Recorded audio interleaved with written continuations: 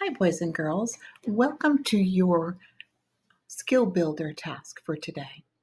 I'd like to start out. The last couple of weeks, we've been working on comparing numbers and seeing if they balance, if they're equal, if there's any difference, if it's true, if it's not true. Well, today I'd like to use two equations to see if they are equal. It's not to find a sum or an answer, it's to see if the two sides balance. And if they don't balance, then they're not the same. So we have the equations 6 plus 7 is equal to 7 plus 4. Now, we know, and I know you know, I can hear you telling me, Miss McCourt, we've done this a ton of times. Well, that's true. So, but we have to remember as a review that we have to prove it. Okay, so we have to prove, we can't just say, oh, 6 plus 7 equals is the same as 7 plus 4. Yes, that's true. Well, because Miss McCourt and Miss Wertha and Miss M and Miss Seegers and Miss Thomas are all going to say, you got to prove it to me. So I've drawn some number lines so that I can figure out my equations and figure out the answers quickly. Because at this stage in the game, you're almost second graders and you know how to do this. So if I had 6 and 7 more, I would start at 6. I don't have to start my number line at 1. I'd start at 6.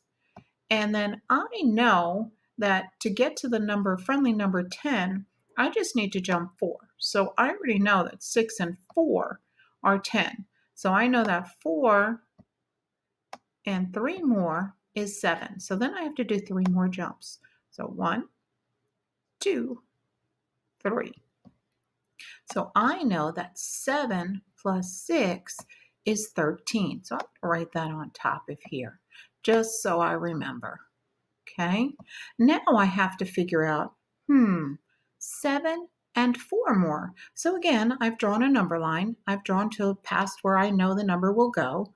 And I've started with the number 7. So I have 7, and I know that 7 and 3 more equals 10. Okay, so I have my 3 right here because I know 7 and 3 is 10. Quick. All right, so I know that 3 and 1 more is 4.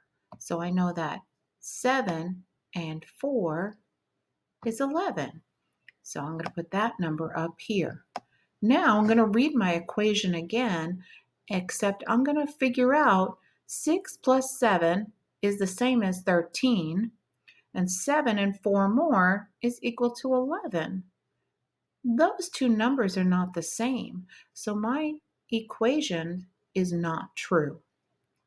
Okay, on the next slide, you're going to answer some equations, whether it's true or not. Okay, so you have to say whether they are true.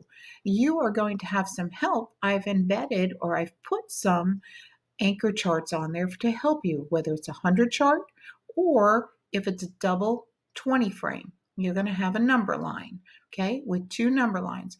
You can open them up by clicking on them and they will help you, so they can help answer your questions. And then after that, we're going to put this into a word problem. Okay, so have fun on the next slide. Remember what we've learned and show us what you've learned. Okay, I'll see you in a minute.